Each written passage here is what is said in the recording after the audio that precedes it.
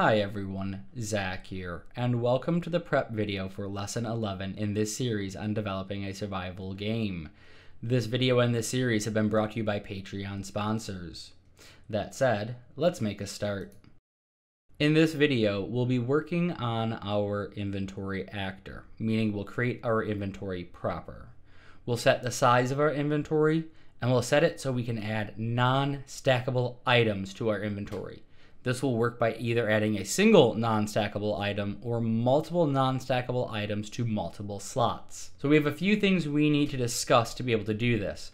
And that is we need to talk about local variables. And in order to talk about local variables, we need to talk about scope. And we need to talk about recursion. So let's start with scope so we can get into local variables. Scope, simply put, is the visibility of a variable, and visibility in this case means how long is that variable valid for. So there are a few ways to think about this, and we'll go into depth on it as we move through these slides. Variables are loaded into memory. Just remember that the names that we see on screen, say inventory size or character health or character hunger, are just easy ways for us to access that address in memory. That said, once a variable is no longer in memory, no longer in the stack, it is no longer valid. If you are new to programming, you're new to C++, Unreal, what have you, and you don't get what I mean by stack, just think about it. If it's no longer in memory, it's no longer valid. If you are curious about the mechanics, the stack in programming, I do recommend, especially for C++, looking at, I'm going to say this guy's name wrong. His name is Frank Metropolisis. I can't say his name. He has a C++ tutorial series on the Learning Programming Academy.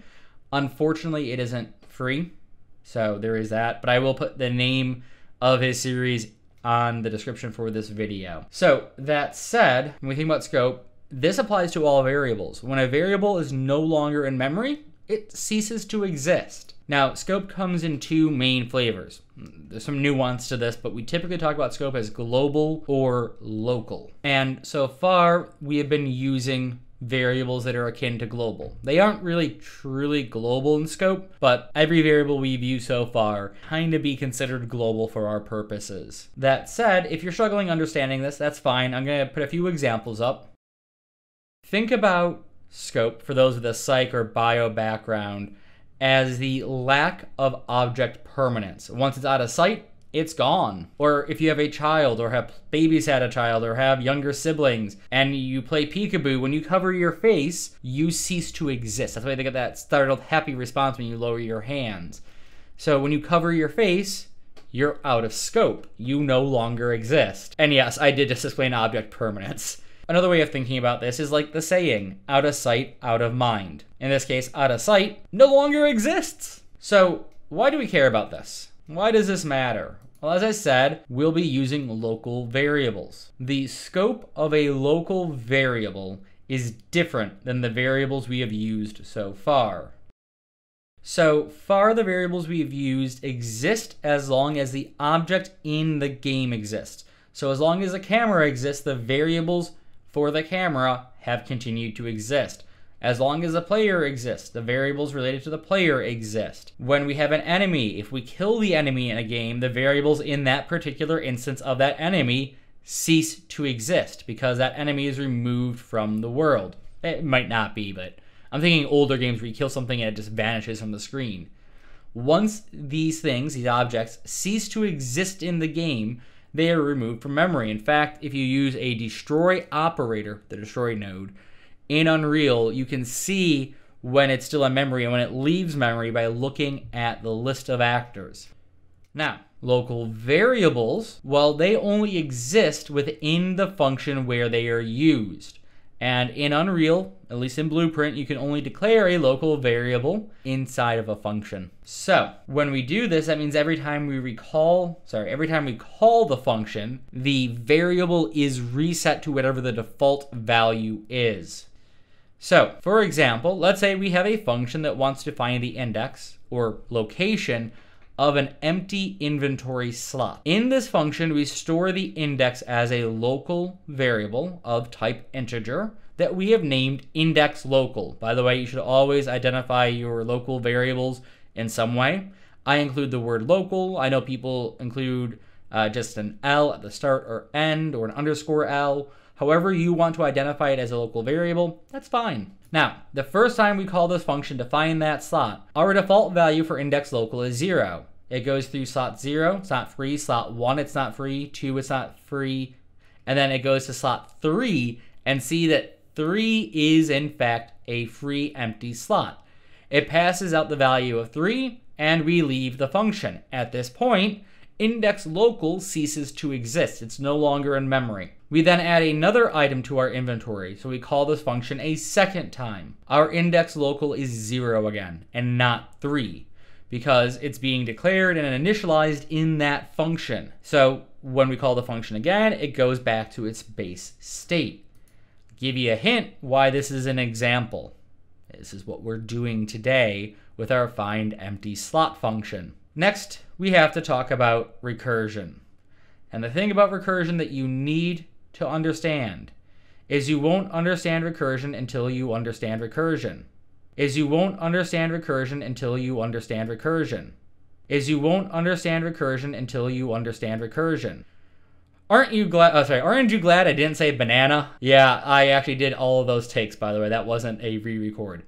By the way, that joke, the aren't you glad I didn't say banana? If you get that joke, if you know that joke, for the knock knock joke, that is actually an example of recursion.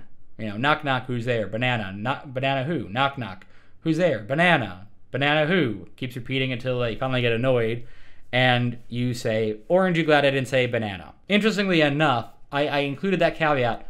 You keep going until they get annoyed. I'm going to use that as an example down the road again. All right, so let's be serious for a moment. What is recursion? Well, first, there are two terms that you need to be aware of. The first term is recursive function. This is the function that calls itself. We'll be using recursive functions in this series. The next term you need to be aware of is recursion itself. So recursion is the process in which a function calls itself, or the technique of a function calling itself. Now, that is slightly misleading, because that actually is a definition of direct recursion. So recursion comes in two types. There is direct, what we'll be doing today, and that is the process of a function calling itself directly. There is also indirect recursion, and we may do this in section 4. The joys of redoing the series means I can potentially update some things I did previously. Indirect recursion is when a function calls another function, and that function that it calls the first function. So A calls B, B calls A. Thus we have recursion, but through an indirect route. And there's some other forms of indirect recursion that can happen, which is actually what we'll see in section 4. But simply put, think of it like, say, infinity mirrors. The reflection is recursive. That might make you go, well, doesn't that lead to infinite loops? Yeah, it can, but that's not on the function's fault. That's not on the concept of recursion. That is on bad design. So usually, and I will say that with indirect recursion, when you don't realize it's happening, that's when you tend to hit infinite loops. When I prototype things for this series, I had infinite loops sometimes, and I often found they were due to indirect recursion, particularly with our item system that we've worked on already. So don't worry, you won't see those bugs. If you follow along with the tutorial, I've set it up so we never actually get those infinite loop bugs, but just be aware, deviation and changing some of the things we do can lead to that recursion and that inappropriate recursion. But in good recursion, in an intentional recursion, there is an exit or a base condition that will break the recursion. So I'm going to use an example of recursion that's often given in computer science classes, and it's a mathematical concept of the factorial, which is represented by n exclamation mark. So if you don't remember what a factorial is the product of all non-negative integers less than or equal to n. So If you're sitting there going, what the heck, Zach? What are you talking about? Give me a moment. I'll walk you through this. So let's say we want to do 5 factorial. N is equal to 5. We are going to get every value less than 5 and multiply them together. So 5 times 4 times 3 times 2 times 1. If we were to think about this mathematically in a recursive method, it would be 5 factorial is equal to 5 times 5 minus 1 times 5 minus 2 times 5 minus 3 times 5 minus 4, which would result in 5 times 4 times 3 times 2 times 1, which would give us the answer of 120. So, what's the base state in code for this? Well, if we were to write a recursive function, there would be a check, and that check would be if n minus 1, or minus whatever, was greater than 1. If it isn't greater than 1, actually it'd be greater than or equal to 1. If it isn't greater than or equal to 1, then that's when you break out of the recursive function, because otherwise you're going to get 5 minus 5, which is 0, times everything, which is 0. So we have a state, a condition that we look for. 5 minus whatever, is that greater or equal to 1? If not, if we do not meet this condition, end this recursive function. So factorials are recursive. We can think of it like factorial, that's the name of our function. N, that's the argument we're passing in, is equal to n times the function n minus 1 as the argument. So to break this down, factorial n on the left-hand side is the first time we call the function. The function then calls itself on the right-hand side. The n minus 1 is just the update to the argument. You can actually have math operators in your arguments.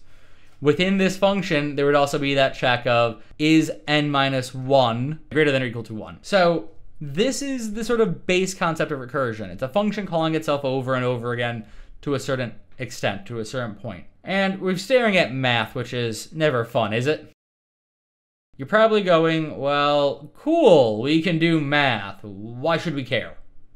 Well, I have it in this video for a reason, right? And before I get into that, a lot of game design is math. AI, navigation, the A-star algorithm used in other ways, it's math. We use recursive mathematical functions all the time. But I get your point. So I'm going to give 2 examples of recursion in game mechanics, and then I'm going to give a entire publisher's example of recursion in as a game mechanic itself. Or sorry, a gameplay mechanic. So behind the scenes recursion, what we're doing in this tutorial video, we'll use recursion to pick up and add multiple non-stackable items to our inventory. Our function for adding an item to our inventory is recursive. We'll also use this for stackable items too. So we pick up multiple non-stackable items. It will add one item, go, do I have more to add? Yes. Call myself, take one away from what I was originally trying to add in, and add one from that. And keep repeating until that is 0, or until I hit my other base condition and fail out. The idea that in section 4 that we might do in direct recursion, we will have a spawning system that will attempt multiple times, and that is the base condition. So either until it finds a valid location, or it hits a particular number of attempts to spawn a resource. So this is indirect recursion, because we actually aren't calling the function directly. We're going to call other things that call it up. What we're doing here is we are going, all right, if I found the location, I'm happy. I hit my base state. If I haven't, I'm going to do this 11 times. I meant to do it 10, but it ended up being 11. And if I don't find one by the 11th, I'm done. Move on to the next item on the list. Now, in terms of gameplay, recursion comes up a lot. The Tower of Hanoi puzzle comes up. It's in Mass Effect 1. You see it on at least 2 different missions. In fact, I was going to give you an entire list of the Tower of Hanoi as a recursive game element, and every single game that kept coming up was a BioWare game. Every BioWare game pretty much has a Tower of Hanoi puzzle in it, and that is a recursive puzzle. They have so many, they've even mocked this in Dragon Age Origins. While recursion might be hard to understand when we think about it as math, we see it a lot. The Tower of Hanoi puzzle, We see it in chess and checkers. We see it in inventory systems all the time. We see it in spawning systems all the time. Recursion is nothing to be afraid of. It is a bit tricky to sometimes understand, sure, because you have to remember what state you're in. You have to think in a bit of an abstract way, but it might be difficult at first. You might struggle with it at first, but it isn't hard. It just takes time. Give yourself time with this material. That said, we've covered everything we need to for this prep video. I look forward to seeing you in the main tutorial video. And if you want to be here when we continue to work on our inventory system, make sure to hit the like and subscribe button down below. Sorry, the subscribe and notify bell. Hit the like button so I know that you enjoy the material I am giving you, even if I did a really bad recursive joke in the middle of this video. All of that said, this series has been brought to you by Patreon sponsors like Haynes, Quadmenson, and Rian. And once again, I look forward to seeing you in the main tutorial and hope that you have a wonderful day.